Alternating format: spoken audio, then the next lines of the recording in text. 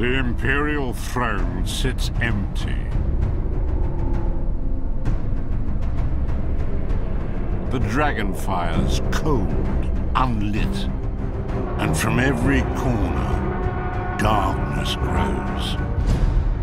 Now, ancient enemies band together. Unlikely alliances are forged. Old ambitions rekindled. And as enemies rise faster than allies, salvation cannot come from one hero alone, but from many.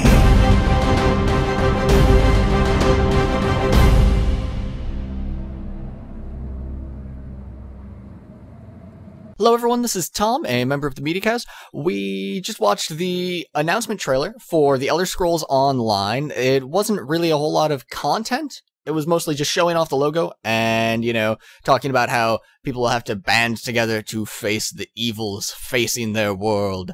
From other sources, primarily a Game Informer cover article, there's a little bit of knowledge that it's going to be set before any of the existing Elder Scrolls games. And that the plotline will center around fighting off a Daedric prince named Molag Bal, who is trying to pull all of Tamriel into his demonic realm. So it sounds like at least they've got some cool ideas to go with. I mean, evil priest. Maybe that's cliche at this point, but it's not a bad point to start with. And definitely what the trailer did do is show off the logo in excruciating detail, but it was cool, and it made me think that they were going to show a dragon, so it's got that going for it. Other than that, I don't really have a whole lot to say. Those were my very, very vague impressions.